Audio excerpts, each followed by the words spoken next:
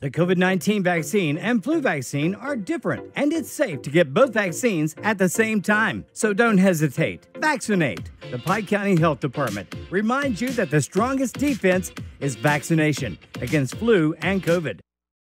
A simple registration violation resulted in a police chase that ended with a crash and a Logan County man jailed on numerous charges. A Logan County Sheriff's deputy spotted the vehicle Saturday on Buffalo Creek Road and attempted to pull it over. Instead, the vehicle sped away, driving in the wrong lane and eventually crashed into an abandoned building. The driver, identified by court records as 43-year-old Nathan Joe Mead, ran from the vehicle but was quickly arrested.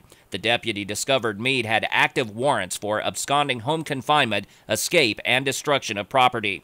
He was also charged with fleeing with reckless indifference, possession of fentanyl, fleeing on foot, and several traffic violations. He is now being held without bail in the Southwestern Regional Jail at Holden.